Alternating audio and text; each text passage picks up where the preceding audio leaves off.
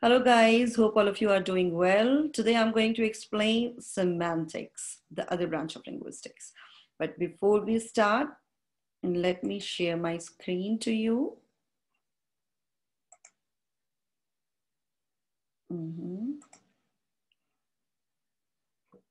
Okay.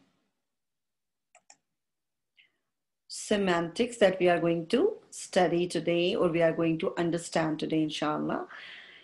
We know that semantics is the branch of linguistics, okay? But in this branch of linguistics, what do? We actually, in semantics, what we study of meaning. Meaning of what? We study of meaning of words, first of all. Then we see that how these words combine with phrases and how does it give the meaning that we study in semantics. And after that, we study the meaning of sentences. How the entire words together combine together into phrases and phrases combine together into a sentence, and how does a sentence literally give some meaning of a semantic that we study in semantics. Okay. Now see, in semantic analysis, there is always an attempt to focus on what the words conventionally mean rather than on what an individual speaker might want to mean on a particular occasion. For example, there is one more branch of linguistics that is called pragmatics that also studies the meaning. Okay, in pragmatics also we study meaning, but we study meaning beyond the sentence. When we study pragmatics, we study meaning beyond the sentence. For example, if we speak a word, wrinkle cream, okay, literally it means the cream which increases wrinkle, right? But do we have same meaning? If we ask any pharmacist to give wrinkle cream, do we want to increase our wrinkles? Of course not. Wrinkle cream means the cream which decreases or prevents wrinkles, right?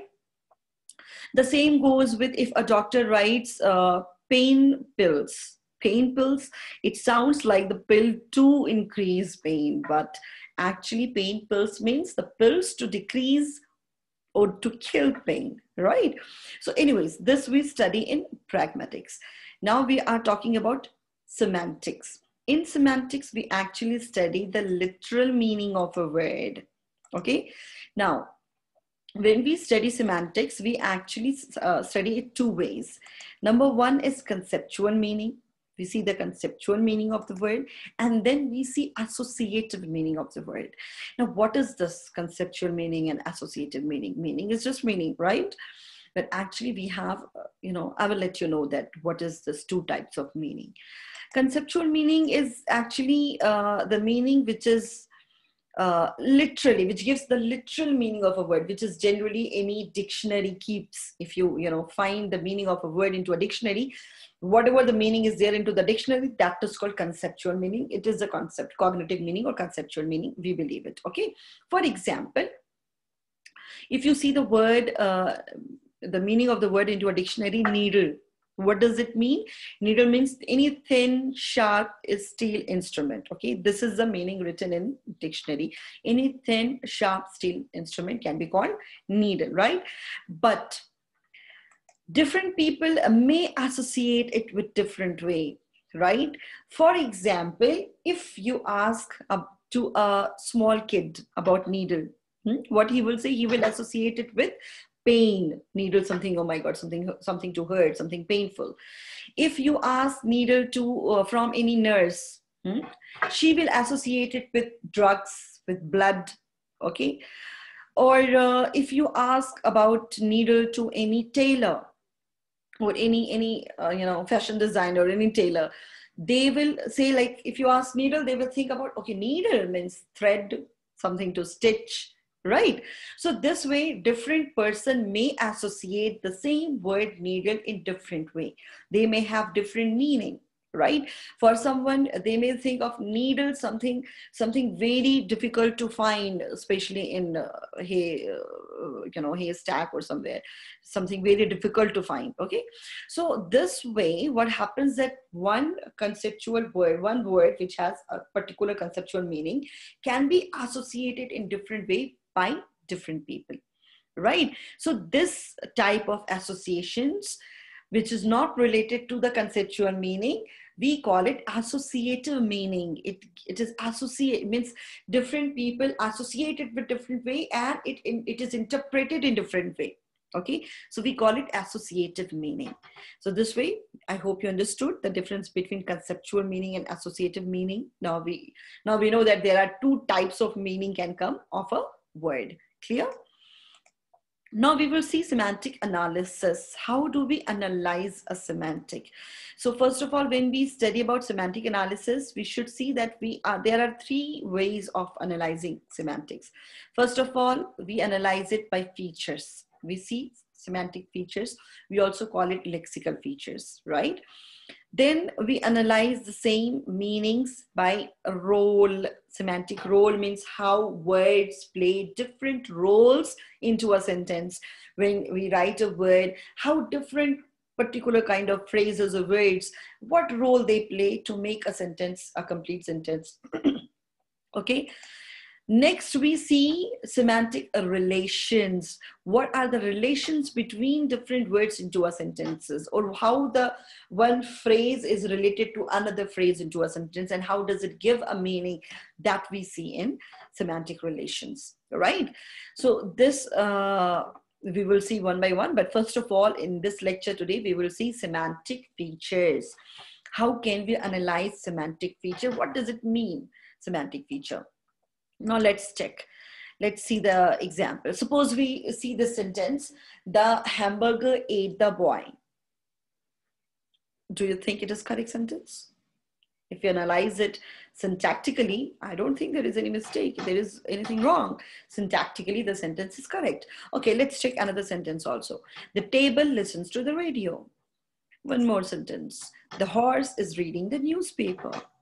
So what's wrong? There is something wrong, right? Something is odd. We cannot say wrong, but we can say something is odd. Being an English speaker, not even speaker, being an English learner, we can even understand that this sentence is not right. This sentence is not correct. There is something wrong, right? So what is wrong? Syntactically, when we say, if we see the structure of the sentence, what we notice? The hamburger ate the boy. The hamburger is what? The hamburger is a noun phrase that any sentence must have. Then we have a verb, and then we have object noun phrase, right? So any sentence must have this three component in order to complete a sentence. We should have a subject noun phrase, then we should have a verb, and then we should have an object noun phrase. This sentence also has the same. Then what's wrong? So what do we notice? That it is not wrong, but it is odd semantically. Syntactically, the sentence is absolutely correct, but semantically, the sentence is not correct. Semantically, meaning-wise, our mind, our heart doesn't believe that the sentence can be acceptable. It means that, what do we understand here? Means whatever the subject noun phrase is, it must have the feature to do the action of eating in this sentence. It means that whenever we write any sentence, see, this is what I have written here. The crucial element or feature of meaning that any noun must have in order to be used as a subject noun phrase of the verb eat, means that for any sentence when we are writing, the subject noun phrase must have that feature, that quality of performing the action that we are using in that sentence, whatever the action is. Okay. If we say the boy is going to the school, we can still think it's correct. The horse is going, the horse is running, then also we can understand it's correct. But if I say the table is running, of course not. It means that the subject noun phrase should be able to run, means whatever the action, whatever the verb we are using, the subject noun phrase should have the feature, should have the quality to perform that action.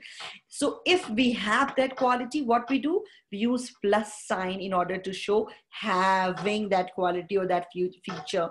If we do not, if we see that that word, that particular subject noun phrase or that word doesn't have that feature to perform that action, we use it as minus sign. We give it minus sign.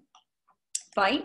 So this is the two signs we use. So if we see the previous sentence, the hamburger ate the boy, what do we notice? So the feature that the noun boy has is plus animate, denotes an animate being, and the feature that the noun hamburger has is minus animate, means that does not uh, denote an animate being, means hamburger cannot eat the boy at any cost. If I say the sentence, the lion ate the boy, then also at least we can believe that yes, it can happen, because the lion has the feature of eating something, even it can eat the boy, right? The lion has this feature. But if I say the hamburger ate the boy, this cannot be true, because boy can eat hamburger, boy is animate being, it can eat. Even if I say the goat ate hamburger, if I say the dog ate hamburger, then also we can believe, because they are the animate being, they have the feature of eating, they have the quality of eating, so they can eat. But the hamburger instead eat the boy, this is odd semantically. Hamburger or table cannot eat anything, they do not have this feature, this eating feature they do not have. Clear? Now, yeah, this is called semantic feature. This example illustrates the procedure of analyzing any meaning of a word through semantic features, through the feature that one word must have this feature or not. Now, if we have to, provide the crucial distinguishing features of the meaning of the set of some English words such as table, horse, boy, man, girl, women, how can we tell? So we will use this diagram. Okay, suppose we have to say the features of table, horse, boy, man, girl, women. What are the basic features they should have? Either they should be animate, they should be human, they should be female, or they should be adult. Now we will analyze it. So if we talk about the feature of table, do you think table can be animate? Can ever be table animate? Can it walk? Can it breathe? Can it eat? No, it cannot be. So we give minus sign for table. Okay, let's talk about horse. Can horse be animate? Yes, horse can be animate, so we will give plus sign for this. Can boy be animate? Yes, boy can be animate, so we can again give plus sign for it. Can man be animate? Yes, of course, man can be animate, so we can give plus sign for this. Girl can be animate, so plus sign will be used. Even women can be animate, so we will use plus sign for this, right? Now let's come to human. This, can table be human? In any situation, can we think that table can be human? Of course not. So again, we will give minus sign in front of table for human. So means table doesn't have the feature to be human. So for table, we can say that it is minus human. This is the feature for table, right? Now horse, can horse be human? No. So horse cannot be human. Horse can be animate, but it cannot be human. So we will write minus sign in front of this. Boy, can boy be human? Of course, boys are human. So boy can be human. Man can be human. So we will have plus sign. Girl, of course, girl can be human. So we will have plus sign. Women can be human. Of course, sometimes people forget that, but women can be human. Women are human. So we write, we give plus sign here, right? Now let's move to table again. Can table be female? No, table cannot be female. So we give minus sign for table, right? Horse can be female? No, if horse is female, we call it mare. Horse means male, right? Male horse is called horse. Otherwise, we call it mare. So horse cannot be female. Boy can be female. If boys are female, we will name it girl. So boy cannot be female, so we give minus sign. Man can be female? Of course not. That is why we will give minus sign. Girl, girls are female. Women are female. So we will give plus sign for both of them, right? Table can be adult? No. So minus sign will be given. Horse can be adult? Yes. So we will give plus sign for horse. Boy can be adult? If boy is adult, we call him man. We do not call him boy, right? So boy means the small boy, the young, teenagers, boy, we call them. So it can be, it means we will give minus sign for this. Man, yes, man can be adult. Girl, Again, if girl is adult, we call her women. We do not call her girl anymore. So girl cannot be adult. Women is adult, of course, so we call them women.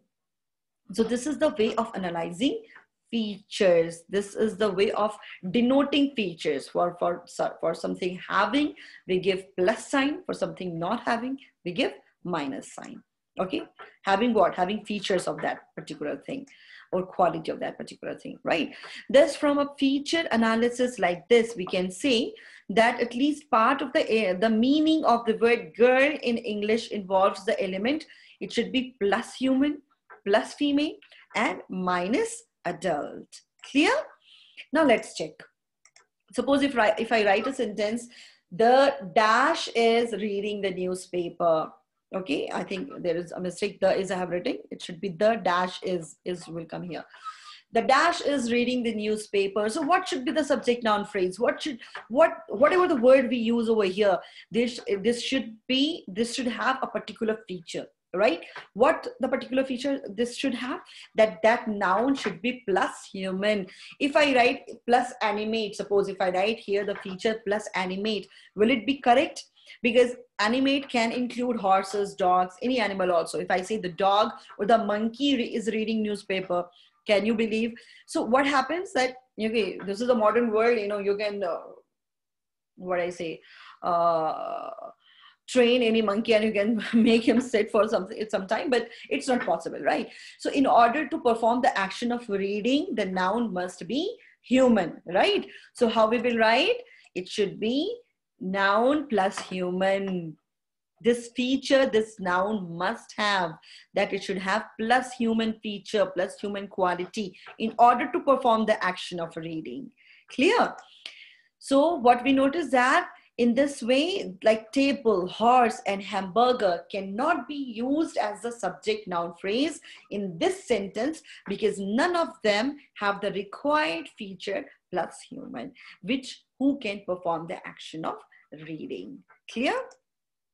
So this is what we have seen till now in semantic features. This is what we are supposed to understand in semantic features. Now, inshallah, in the next class, we will do, I don't know what happened to my mouse. Yeah, next class, inshallah, we will do semantic roles. We will see semantic roles, okay? And then, yes, next class, inshallah, we will do semantic roles. I hope you understand the lectures that I give. And inshallah, we will discuss. If we have any doubt, we can share our, we will find out the way if you can ask me the questions. Well, so next class will be on semantic role. Okay, what are the roles that a word play, or lexical role also we say, that we will see inshallah in the next class. Till then, see you. Bye-bye. Take care.